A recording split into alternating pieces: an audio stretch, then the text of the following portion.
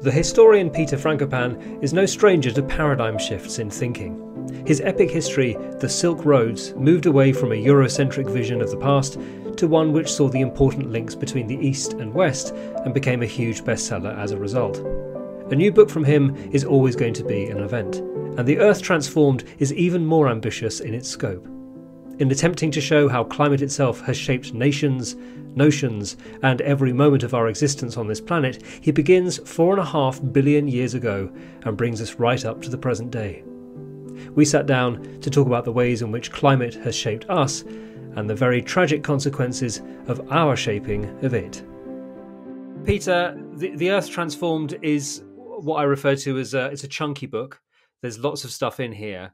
And you take on the task of telling a history which goes right from the very dawn of time right up to the present day, which of course is about as wide a span of history as you could possibly take on.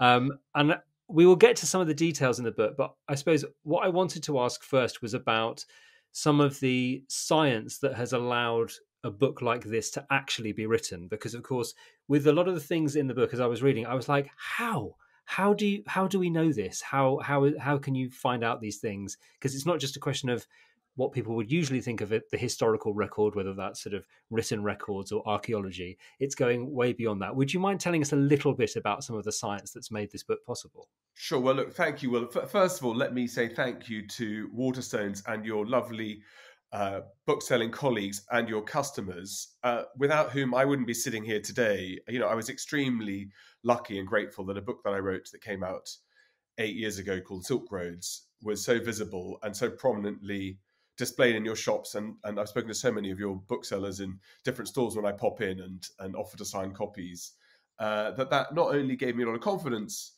that that there are people who are interested in places like Central Asia, but also that that you can write books about things that people don't think they want to know about, which was I spent most of my career doing that. So I'm super grateful and thank you for giving me the time today to talk about it. I'm slightly defensive. It's not that long. I mean, it's 650 pages, which is quite chunky, but it's perfect for beach time reading. And if you think about it on a kind of with Silk Roads, that covered about 4,000 years. This one, as you say, goes back to the dawn of time. So 650 pages to go from sort of 5 billion years ago to today, on a kind of per sort of 100 million years basis, it's not that bad. And it'll teach you everything you want to know. But it's a great question about the sciences. Okay, well, so as a kind of historian, when I was young and learning how to be a historian or being taught how to be a historian, I was taught how to read texts. That was the key thing that you were taught how to try to do to understand audience and reception, the manuscript tradition, what are people writing forward? What are their cultural influences? What are they saying? And as I was going through into sort of my PhD, you had to learn that material culture, things like coins, the archaeology were also important as well. And that was a kind of first introduction to kind of empirical studies around how you be a historian. The thing that is moving by far the fastest in my field is, every now and again you get an Indiana Jones moment where someone finds a manuscript in a cave that they didn't know about, or they'd go for a dig and instead of finding, a pot and a pan, they find an entire city that no one knew existed. That does happen quite often. I mean, some colleagues of mine digging in Karakoram in Mongolia have found essentially the great palace of the great Khan, Wow. recently. So these things, they do happen, and they happen quite often, but the applied and physical and natural sciences are producing material on a kind of exponential, impossible to keep up kind of scale. And those are things like measuring bubbles in ice cores. You drill down deep into a glacier or into an ice core in the Antarctic or in Greenland, for example, and that will show you levels of contamination, for example, of lead. That will show you levels of carbon dioxide. And because it's measurable, you can see that there are things that are changing.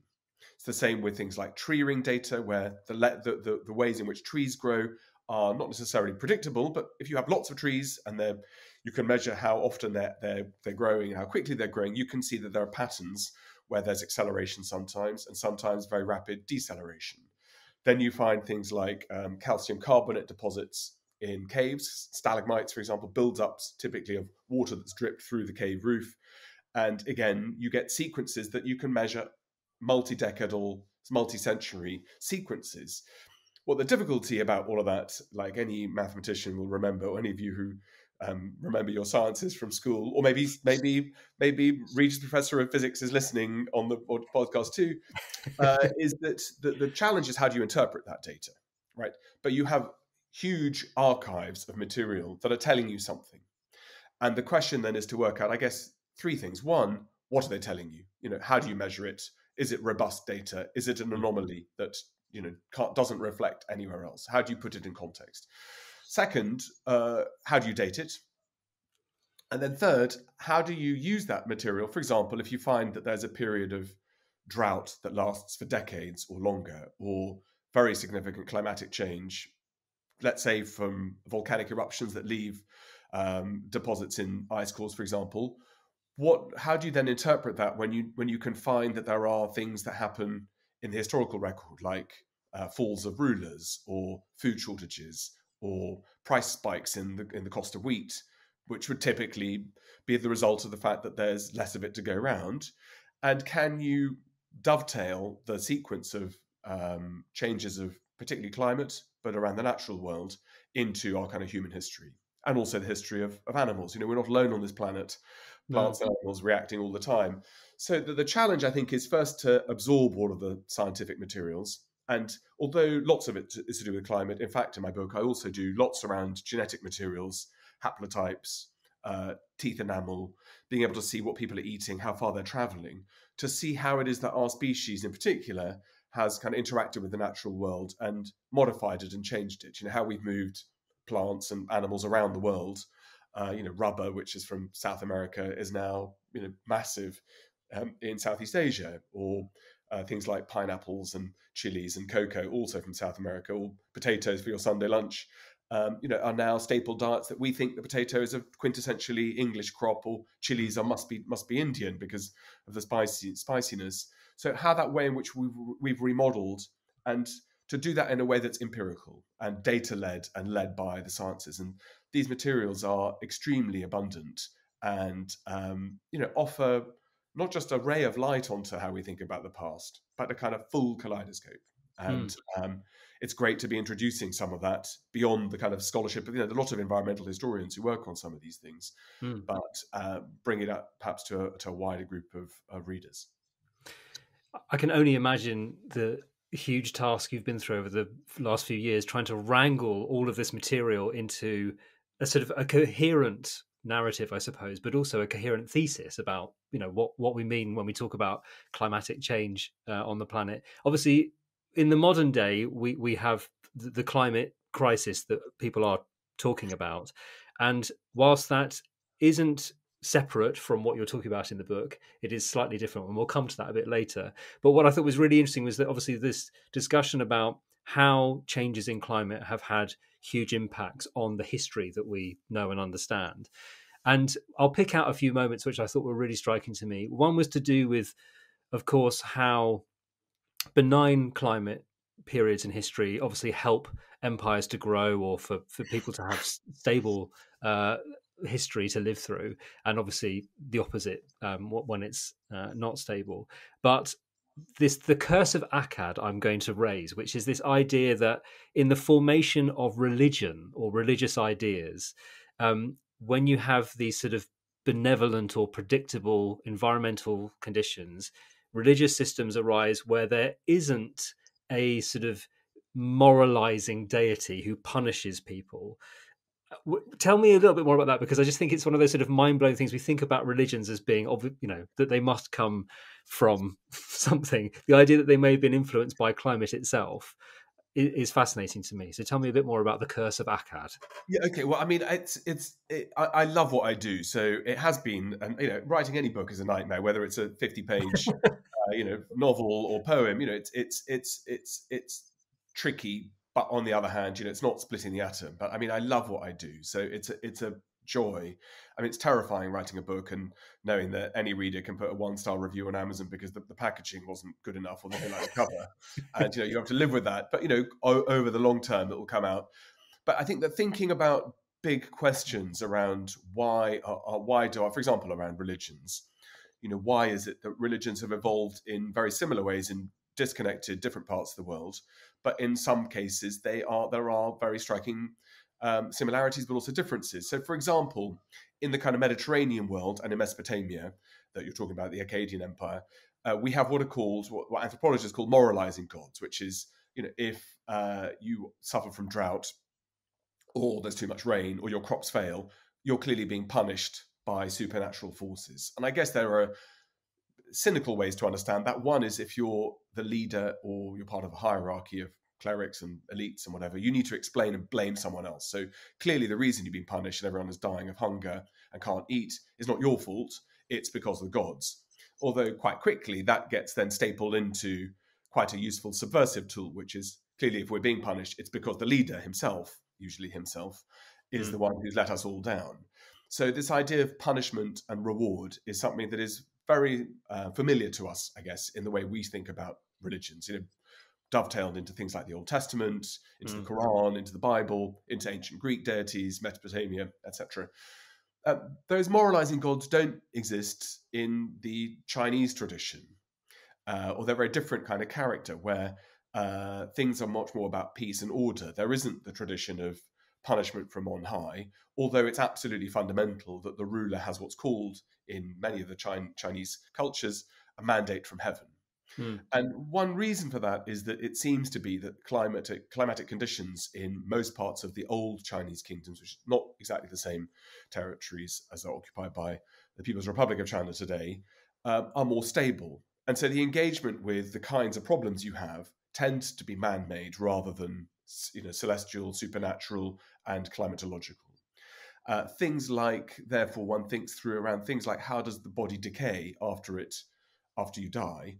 And in humid conditions, decomposition happens much more quickly than, for example, in northern China, much colder, much cooler, where bodies can lie in state for longer. And so your engagement with a dead body is different. Even burying it in the ground is slightly different if it's icy and you can't dig through the terrain. So I think the good history asks interesting questions. And luckily, no historian exists in a bubble. So you draw on fantastic research done by colleagues, peers, and so on to try to explain that these are what the differences look like, and here are some potential solutions. And with things like religion, I guess one of the questions I've always thought about, not just with climate, is how do we understand our place in the world? Why should we be kind to each other? Why do bad things happen to good people? And why do good things happen to bad people? And our sort of common ancestors going back millennia have struggled with those same questions, and trying to find cosmological explanations for how and why haven't just been through blind faith. Engagement with sciences, attempts to try to understand, to predict, to influence, go back millennia. In fact, they go back beyond the written records that start about, 5,000 years ago or so. And so I think thinking through things like religion, it's sort of what is the ecological hand of cards that you've been dealt, and how does that differ? And scrolling through into the book, it's things like, working out why is it that political institutions, for example, are more robust and more embedded constitutionally in regions that are further away from the tropics. Why is it that we find things like equalities easier? And it's not because we are more enlightened or cleverer. It's partly to do with wealth, partly to do with the abilities of mercantile capital merchants to protect their positions, but it's also to do with health environments and disease environments and life expectancies and the ways in which you have to work out how family units function. So some of it is about trying to pull together into a kind of holistic view of, what is this home this planet we call as home, how has it shaped these big, deep trends, and try not to be too sort of dogmatic, but try to explain that there are striking differences. The 1 degree that you get further away from the tropics, there start to be significant changes in political representation, GDP production, resource allocation, etc. So political participation, and pointing that out and trying to then think why that might be, I think is really interesting. It is completely fascinating. I'm going to sort of ping you around in history a bit slightly now. We're going to rocket forwards to another time period, which I found fascinating, which was the chapter in which you're talking about, I suppose, the development of what would become modern slavery. Well, sorry, not modern slavery, but the sort of the slavery that we will probably remember from school, and how obviously that was driven by the economics of a developing world and the crops that were being grown in different parts of the world and needed to be traded. But what I was amazed by was how this was tied with climate and disease, and the disease resistance of the people who were being stolen from Africa to work in other parts of the world. And in fact, it was their strength and their ability to resist those diseases that meant that they were exploited to allow that continued growth. Could you tell us a little bit about how climate has something to do with slavery? Sure. I guess thinking about the transatlantic slave trade, and as you say, that's something which I never heard about at school. We weren't taught about, and it's thank God that is now part of the kind of mainstream of what we learn about structural racism, where it came from, what the prices are to pay. But one of the questions that I always was slightly, I wouldn't say troubled about, but always sort of never quite understood was, why is it that if Europeans were able and had money to buy other people's lives and had military technologies and big ships, why didn't they just create plantations to grow sugar and cotton and tobacco and things like that in West Africa? Why cross the Atlantic to go and do that? It's much further away. It's much more expensive to ship. You've got to involve shipping people across the ocean as well as your goods on the way back. Why not just create what you need quite locally? West Africa is really not that far or difficult to reach. And I guess the first answer to that is that the robustness of political systems in West Africa was such that Europeans, in the words of a very famous historian, couldn't get beyond a cannon shot from the coast. So Europeans couldn't get themselves there. So looking for areas to create the cash crops that were of interest and produced great profits, of course, wanted mercantile capital and investors want the costs to be absolutely rock bottom, as low as possible. Hmm. And the cheapest way to do that in any political system, in any era, in any geography, is slave labor, often through prisoners of war, people you beat and so on and capture. Is the labor force matters. The structure of how it worked in the Caribbean and in the southern part of America, where the main sort of areas of focus were cash crops, which are very labor intensive, sugar, cotton, tobacco in particular, was not only to find a way of getting people over there. To start with, it's indentured servants from all over Europe, particularly Ireland, but then quite quickly develops towards this massive transatlantic slave system. It is that there's a predisposition in the tropics towards in West Africa, towards a mutation that protects against malaria, because malaria has been endemic for thousands of years. And in fact, there are other autoimmune resistances in many populations across different parts of West Africa. But there's quite a strong and striking correlation between slaves who are bought in parts of West Africa where the genetic mutation that protects against malaria is highest. And to put some context into that, the average life expectancy, almost half of people who didn't get past the age of 18 who are European, and 20% didn't make it past the age of 5. So finding populations who are not just able to force to work for you, and the way that slavery worked was to not just sell the lives and ship in grotesque conditions, but to ensure that even the descendants of slaves were trapped in that system, was not just because labor is free, but also the resistance and physical superiority of those populations to survive and work in conditions where malaria really kicks off in the 1670s and 1680s, probably closely related to shifts in El Nino patterns that make virulence spread very, very quickly. And not just malaria, also yellow fever and others. So I think that was quite an interesting point of trying to think through, what is it that slave labor does, or coerced labor does, beyond just the inhumane and racism, the inhumanity and the racism.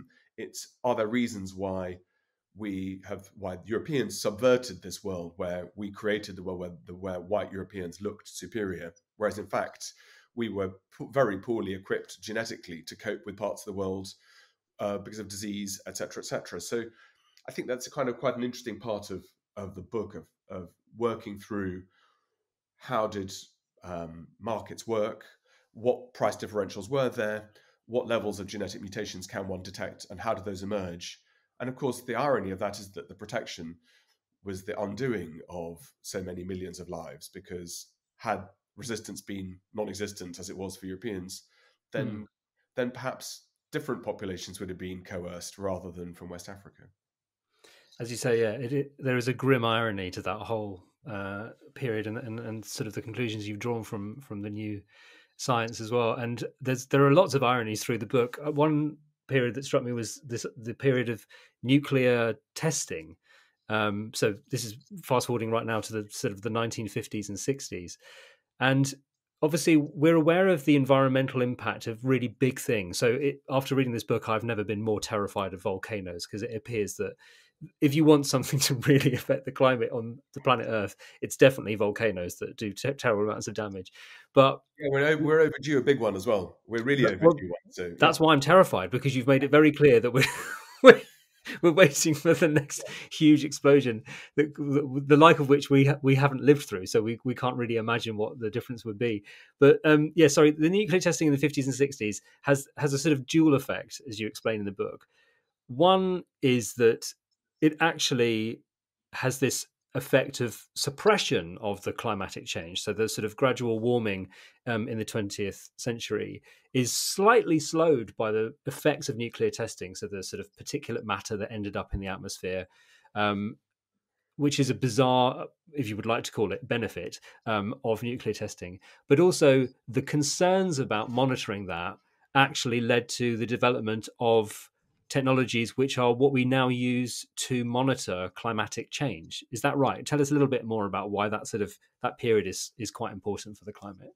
Well, so we start to see changes to air temperatures and sea surface temperatures, not surprisingly, in the second half of the 19th century, because the Industrial Revolution suddenly starts to eject large amounts of carbon dioxide into the air, although the massive acceleration has been since the 1990s. So, in fact, David Wallace Wells, in his book Inhospitable Earth, reminds that something like 75% of all carbon burnt by humans has been since the first episode of Seinfeld was released.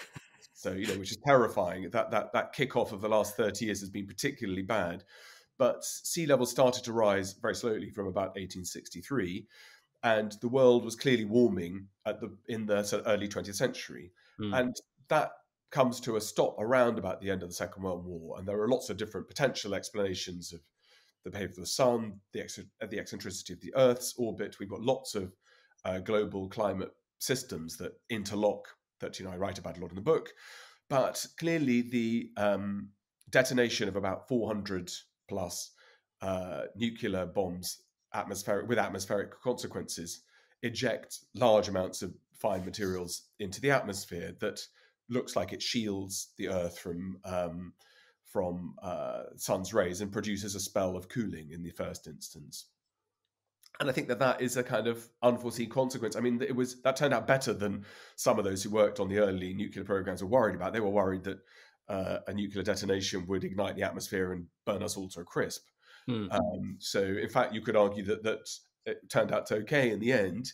But the worries around the fears of nuclear disaster and of nuclear war, which was very much the world that I grew up in. I was born in the early 1970s, and through the 70s and 80s, the assumption was, for my generation and above and a little bit below, was that the world would, at some point, through miscalculation or through confrontation, and we'd seen it with the Cuba crisis, we'd seen it with kind of false alerts.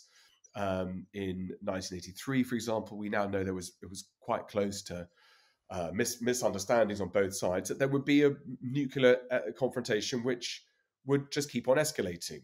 To the point that the doctrines of the 1970s were called mutually assured destruction. The reason why people didn't fire missiles, or one missile, was that they'd get hundreds back at them and then thousands back, and then we'd all be dead. So the worries around what nuclear war would do to our atmosphere were very, very real, and produced a lot of research into what exactly would happen to global temperatures, what would happen to ecosystems, what would happen to plant and animal life. How would one survive if you weren't caught up in the destructive detonations as devices blew up in one city after the next?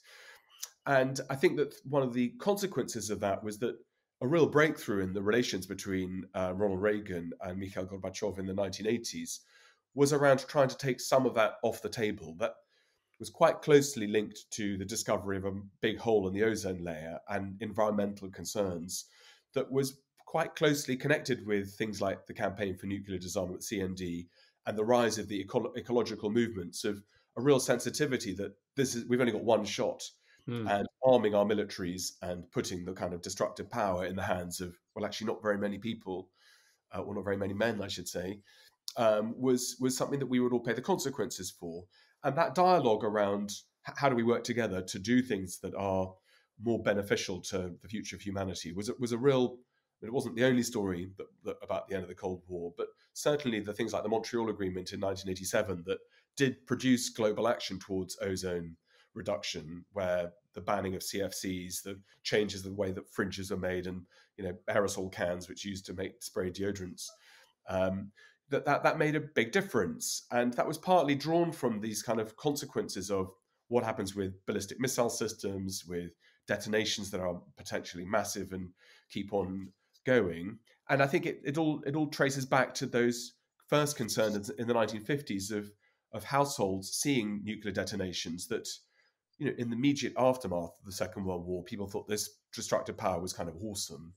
Lots in the American military and politics thought that nuclear weapons or nuclear devices could be used to build new deep water harbors, that you could refashion the world in a really positive way. Maybe nuclear energy could be harnessed in ways that could save mankind.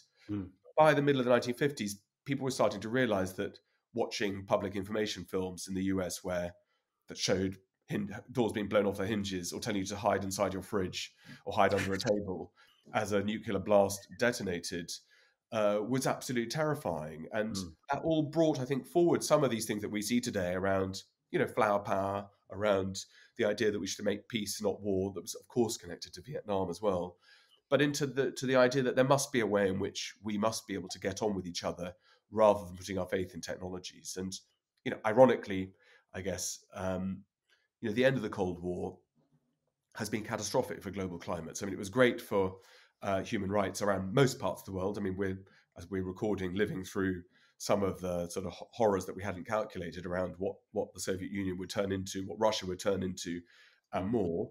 But the end of the Cold War was, brought peace and prosperity, but it suddenly meant that we could burn vast amounts of fossil fuels because all of the oil and the gas that was in the Soviet Union was no longer being sold to Cuba and Angola and communist countries, but available on the global markets and unlocked with Western technology, Western money. China, which sort of took its own trajectory at the end of the Cold War II to open up to partly to prevent following the same course as the Soviet Union, became a global factory that could produce everything we wanted cheaper with lower environmental constraints than happened. And that sudden surge of carbon burning has been catastrophic for us all. I mean, the redistribution has not been totally bad. It's been good for the global south. It's been good for factories and workers and so on in many parts of the world with, obviously pluses and minuses.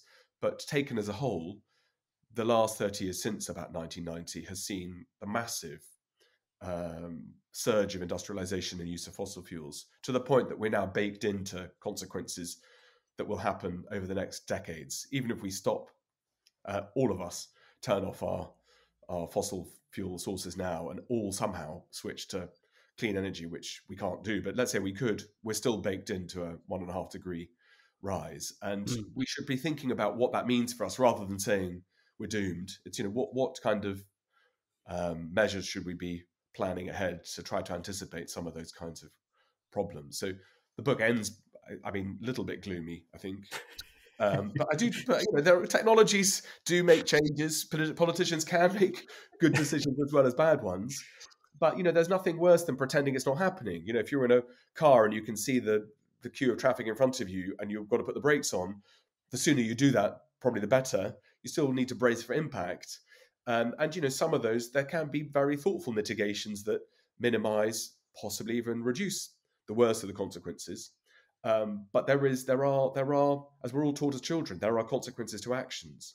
And those consequences mean when we buy lots of clothes and things are very cheap and we discard our flat screen TVs because we find a bigger one that's cost 300 quid and you can just about afford that, then then there are obvious actions. And if governments haven't understood that, then they're partly to blame. But we elect them into power in our parts of the world, and we should probably be making a few more demands about what kind of trade-offs we're willing to make, because so far we haven't had to engage with that at all.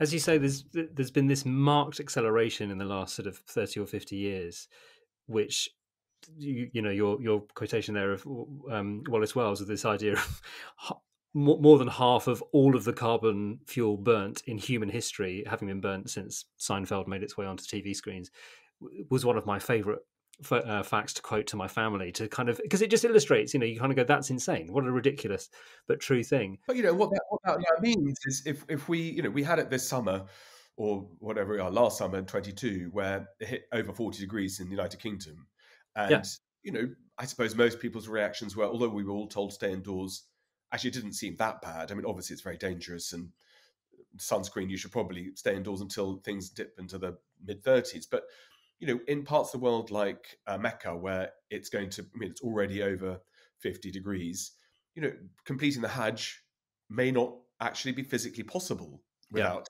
technological interventions. And what does that mean for things like Islam?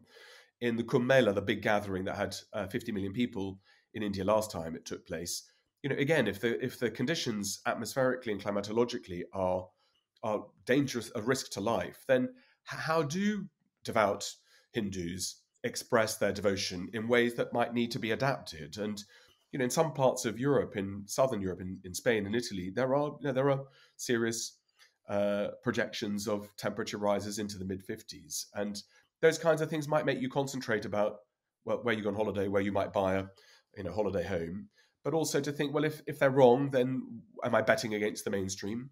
And also, how do we envisage the things that we take for granted? And the good thing about history is to remind that the world has always been changing. There's always been dislocation. There's always been, unfortunately, famine and death and disease. There've often been, not often, there've always been pandemics that rear their ugly heads. And trying to understand what those are, and to think about how to be ready for them, it probably requires some pretty strategic thinking right now. One of the, I suppose, one of the arguments that's put forward by people who like to sort of pretend that human action isn't responsible for some of the climate change that we're seeing right now is that we have always seen these peaks and troughs in climatic conditions. And when I started your book, I was like, oh my God, no, has he written a book where he's going to be providing all the historical evidence for these people to kind of go, oh, it's just always going to happen, we shouldn't worry about it? But the point you try to make is it has always happened. And what we can see is that if you're not prepared for those changes, empires fall and millions of people die. And even if that was all we were dealing with, that would be worrying enough. But the fact is that marked acceleration that we've talked about shows that we are having an impact with our actions. And as you say, those changes are baked in so that even if we were to stop today, it wouldn't prevent those things from happening. And it's really hard sometimes to get people to understand that. But you talked towards the end of the book about how we're actually seeing and living through some of the consequences of that. Obviously, with the crisis in Ukraine continuing, and you and I are both sitting in quite cold houses right now because of heating problems and all the rest of it. The idea of resources and the changes in the availability of those resources, and actually the control of them, so the withholding of those resources, is something that I'm sure people might be able to understand. So Russia, as you say, with its control over gas reserves for not just itself, but for much of Western Europe, has a big impact on us, the prices that we pay, or even the ability to turn it on at all. And that is surely only going to get worse as these things become more of a crisis. Yeah, I mean, look, I think the Russia and Ukraine stuff that I'm sort of, obviously follow quite closely because of my Silk Roads world, is a slightly different story.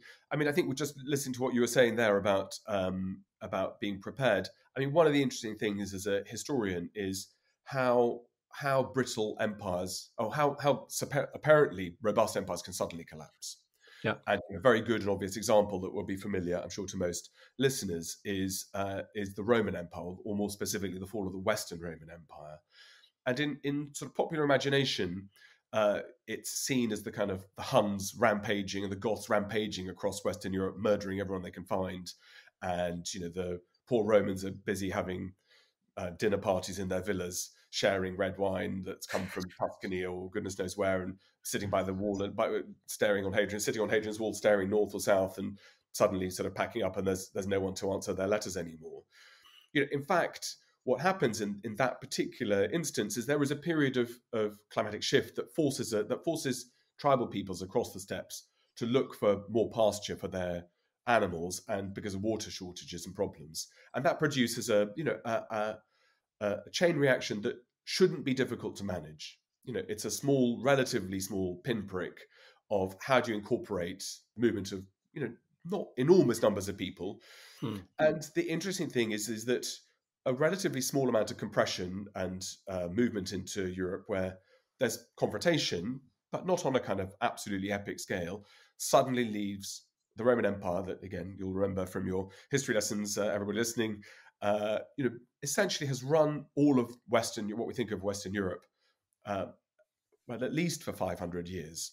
But by about the year 400, the planks get pulled out so quickly that for the next 500 years, maybe even 600, maybe until about the year 1000, it's what historians used to call the Dark Ages, which is very unfashionable today, but essentially a time when trade collapses to being local, there's no long distance connections, there's very little in terms of culture and philosophy. There are bits of pockets here and there. Literacy levels plummet. People don't build from stone anymore. And you start to see the rise of a world that looks very, very different to Rome, which is a baronial class in their castles who are trying to monopolize the peasantry and then royal structures. That is very different to the metropolitan, urban, bureaucratic world of Rome. And the interesting thing is, how is it possible that a few thousand people on horseback, I can understand that they can create a problem, but how come there's no recovery? And it's because robust political systems, or what seem to be robust, can suddenly collapse. And again, in the late 1980s, the Soviet Union looked like a global superpower. And yet, for very small amount of pressure, particularly around oil pricing, the Soviet Union came tumbling down and splintered and had the consequences that we see today. And so big things can suddenly fail. And in fact, big things usually do fail. So the Curse of Akkad, you see a Mesopotamian empire at that time that is, huge in its competence. But what people can't cope with or find difficult to cope with are sudden shocks. And the shock itself doesn't have to be a big one, doesn't have to be climate related, but everyone expects stability. And if you have challenges to that stability and you find problems that you don't recognize and you don't respond to quickly enough, then the house of cards can tumble down extremely quickly. And one of the stories I think about global histories or big histories or thinking about different kinds of systems is that one pillar in a network fails and the whole thing fails. I suppose a bit like your laptop or your computer or your iPhone. If one button breaks, the whole device becomes unusable. If one function, one wire gives way, then the whole thing, you chuck it out. And I think that that's quite a useful way of thinking about, with network analysis, thinking about what it is that empires actually do. And empires and networks and structures try to deliver goods and resources into the center. And if there's a point of failure, then things can suddenly collapse, and it's very hard to rebuild them, and it's almost impossible to rebuild them quickly. So I think thinking through some of those kinds of questions around what are those sparks, and why is it that sometimes big shifts in temperature or climate or droughts or floods don't have any impact? Why not? But sometimes when they do, it's because there are underlying problems that it just aggravates. And it's a bit like one bat in a market in Wuhan can suddenly put the world indoors for two and a half years. It turns out this week when we're talking, 80% of the population of China have had COVID and exposed to COVID in the last 2 weeks. Suddenly these magnifications of what seem to be the flap of a butterfly's wings. And if you work with the sciences, you work with economists, you work with mathematicians, those kinds of things don't look as surprising as they perhaps might do to a historian, which is why integrating the sciences and the humanities is so important. Peter, I've pulled out a few of the moments that sort of struck me whilst I was reading the book. But I wonder whether there were any moments when you were putting this book together that particularly excited you or that were surprising. Oh my God. I mean, I love being a historian. I love being able to read things that I haven't read and think, how did I not know that? that's the best thing. And particularly if you're reading primary materials and sources and people writing at the time, and reading texts in cuneiform or written in Mesopotamia 5,000 years ago, in voices that, quite frankly, could be people sitting, well, maybe not sitting in the pub, that you probably got slightly different level of chat. But the people writing thousands of years ago never ceases to amaze me, whichever period and whatever books I'm writing, about how vivid and how similar people's reactions, feelings, emotions are to our own. And I think that the bit that's really exciting with the book is reading into different regions and periods, and familiarizing yourself, and then finding things that you haven't thought about or found before. And as we both know, with a good book, it's leaving the book at the middle of a paragraph and thinking, how is it possible that I didn't know that? And I'm a academic historian. I'm supposed to know lots of things, but it's the sense of discovery across different regions, different periods. And some of the things I've worked on regions I haven't thought about and worked on before, like Oceania and the Pacific, of understanding that the way in which islands were discovered and settled was not coincidental. Computer modeling can show that this was deliberate, it was planned, it was systematic, rather than some guy gets blown out to sea, gets lost, and then comes back eventually, and presumably lots that happened who didn't get back successfully. But seeing that way of thinking, my gosh, well, if that was happening across thousands of miles, how was that taking place? What kind of technological changes were done to hulls of canoes?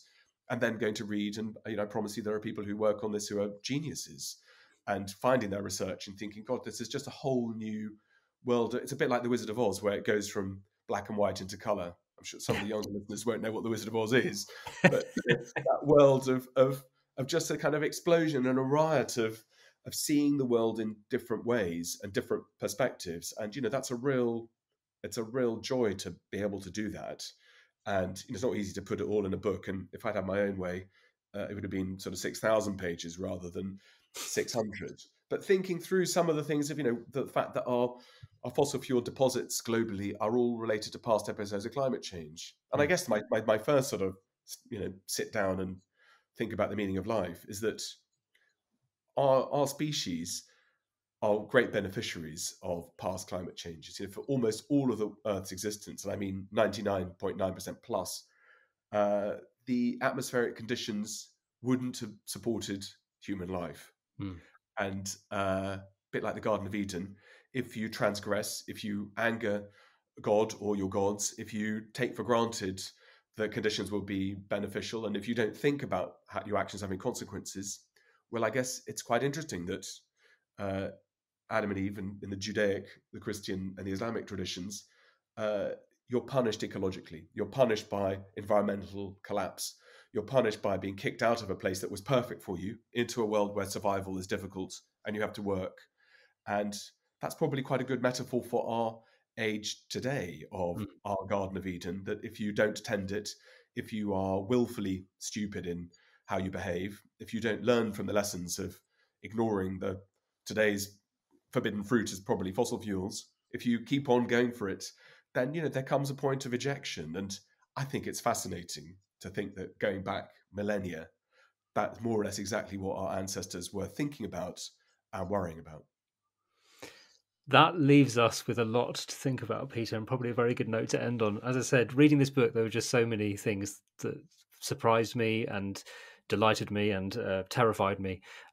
You've done the hard work in wrangling all that material together, so you've made it very easy for the reader to wander through all that time. So thank you so much for the book. Thank you so much for the time to talk about it today. It's much appreciated. Absolute pleasure. And I hope to see you in Waterstones for events. And, let's hope. It's always terrifying launching a book.